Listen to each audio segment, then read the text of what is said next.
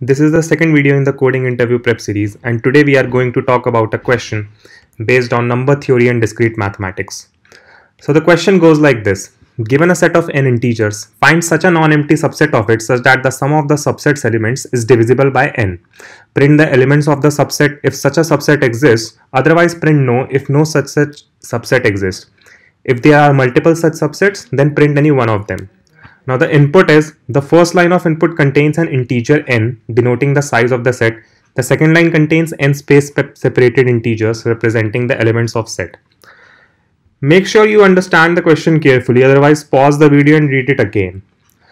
Let's look at test cases for our further understanding. So the test case 1 is n is equal to 3 and the elements of the set are 4, 6 and 10. So we can see that 6 is divisible by 3, so the output is going to be 6.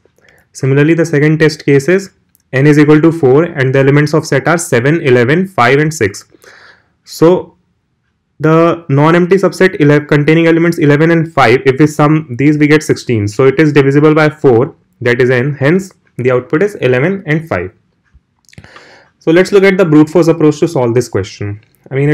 Brute force approach is quite simple. We generate all 2 power n subsets and we iterate from 1 to 2 raised to power n. And if sum of elements in that subset, in the ith subset, if it is divisible by n, that is sum of elements in subset Si mod n is equal to 0, we print the elements of subset and we simply break. And at the end we check if the index was greater than 2 power n. So there was no subset which was divisible by n, so we simply print no. So now let's try to get the most optimized solution. So before jumping into the solution, let me familiarize you guys to some annotations which we will be using. Let's denote A1, A2, A3 up to AN denote the elements of set S. And let prefix I denote sum of first I elements of set S. That is, prefix I is going to be A1 plus A2 plus so on until AI. That is, the prefix I is going to denote the sum of first I elements of the set. So prefix 0 is going to be 0, that is the sum of empty set. Prefix 1 is A1, prefix 2 is going to be A1 plus O2. Similarly, prefix 3 will be A1 plus A2 plus A3 and so on until prefix n, which is going to be the sum of all the elements in the set, that is A1 plus A2 plus A3 plus and so on until AN. Now it is quite easy to see that AL plus 1 plus AL plus 2 until AR, the sum of the elements from index L to R can be obtained by prefix R minus prefix L minus 1, where L is less than equal to R. Let's try to get the real intuition behind the solution, which is going to help you guys understand it more easily. Now, if there exist 2 indexes L and R such that L is less than R and prefix L mod n is equal to prefix R mod n, then prefix R minus prefix L is going to be divisible by n. And if you guys remember from the annotations which I introduced earlier, prefix L denotes the sum of first L elements and prefix R denotes the sum of first R elements, and prefix R minus prefix L is going to give us the sum of elements from index L plus 1 to R, that is AL plus 1 plus AL plus 2 plus AL plus 3 until AR. And this is the, you can say, subset which is going to be divisible by n. Now what I have said here is basically I can give you guys the mathematical proof for this statement as well, and the proof is going to be like this. Let us assume that prefix L mod n is equal to prefix R mod n, which is equal to C. Then we can write prefix L as n into d1 plus C, and prefix R can also be written as n into d2 plus C.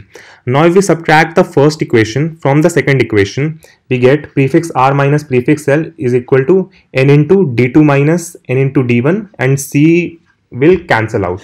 So we can take out n common and we get n into d2 minus d1, that is prefix R minus prefix L is divisible by n, since you can see that it is a multiple of n. So prefix R minus prefix L, and you know what it was denoting is AL plus 1 plus AL plus 2 until AR. Now we have come to a point where if we can find 2 indexes L and R such that prefix L mod n is equal to prefix R mod n, then we have found the solution. Now here I make a claim The claim is that there will always exist two indexes L and R such that prefix L mod n is equal to prefix R mod n, where n plus L is always going to be less than R. And the proof for this claim is, see, there are n plus 1 values of prefix I, that is prefix 0, prefix 1, prefix 2 until prefix n, and only n possible residues, or you can say remainders for n, that is 0, 1, 2, 3, so on until n minus 1. I mean, these are the only n remainders we can get if we divide any number by n. So according to the pigeonhole principle, the required subsegment will is. Let me make you guys visualize this thing so that you can understand it more clearly. So we see that prefix 0 is 0, prefix 1 is a1, prefix 2 is a1 plus a2, prefix 3 is a1 plus a2 plus a3, and so on until prefix n, which is going to be a1 plus a2 plus a3 until an.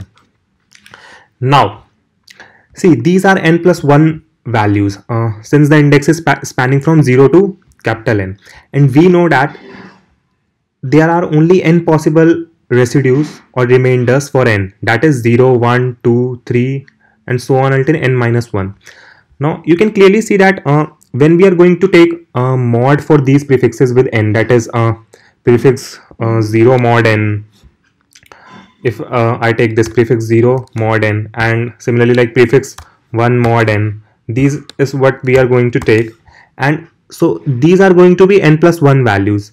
So since there are only n distinct possible values, at least one is going to repeat, and hence there will exist two indexes L and R such that they will have same value of prefix, that is prefix L mod n will be equal to prefix R mod n, and that is what I have claimed here, and that is what I have proved here as well. That is, there are n plus 1 values of prefix I and only n possible residues for n. So according to pigeonhole principle, the required subsegment will always exist.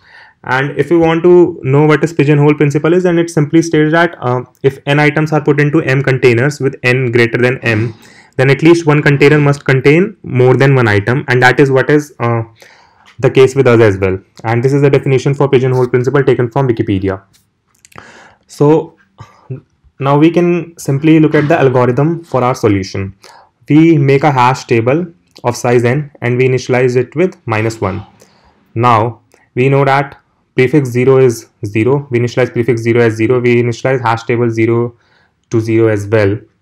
Now we start from index 1 and iterate to n, and we compute prefix I as prefix I minus 1 plus ai mod n, and we see if in our hash table prefix for the index prefix I, if the hash table has the entry which is not equal to -1, we know that we have found an index which has the same value of prefix I mod n with the previous index. So we make our L as hash table equal to hash table prefix I, and we make our R as the current index, that is I, and we break out of the loop.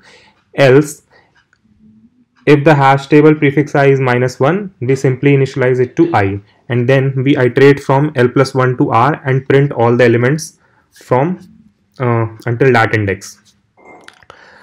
So I think that is the solution for this. Thank you guys for watching. Don't forget to like, subscribe and comment on this video. The next video is going to come soon. Thank you.